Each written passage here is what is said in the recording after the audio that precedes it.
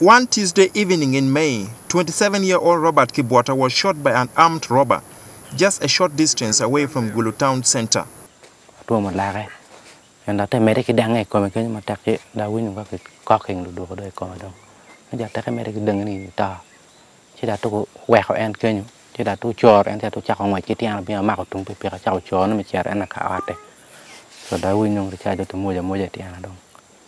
The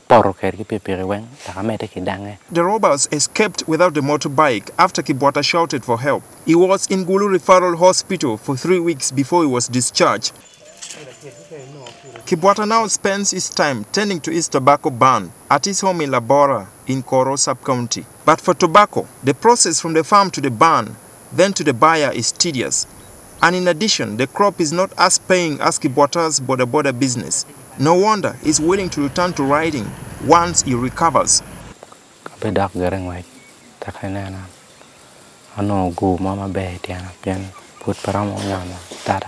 Kibwata's ordeal is a tacit reminder of the violent robberies that rocked the district a few weeks ago, with the main victims being border riders.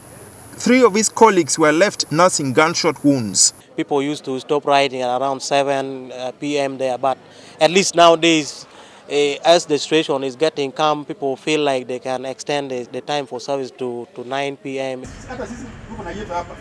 Every evening, a combined team of police and soldiers converge at Gulu Central Police Station, ready for deployment to patrol the streets. It is such efforts that the District Police Commander Dennis Odoj credits for a number of arrests and recoveries recently. We have taken 7 people to court, to Gulu prison, and we have 4 people in our custody. In all, 5 guns have been recovered, and I think our operation is successful. We still have a list of people we are supposed to follow in other districts. The police have also recovered 11 out of the 15 border motorcycles that had been stolen. Despite this stride, some shopkeepers are reporting an increase in burglaries, especially those that involve the thieves cutting through the roofs.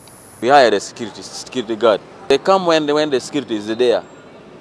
They cut the roof, they enter inside our shop, they do their work.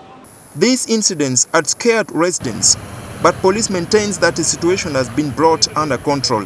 There is peace in Gulu, people are moving, and when we are going for our patrol, when we are doing our operation, it is intelligence-led. Early this year, Lira district experienced a similar situation, and the suspicion is that some of the thieves could have migrated to Gulu.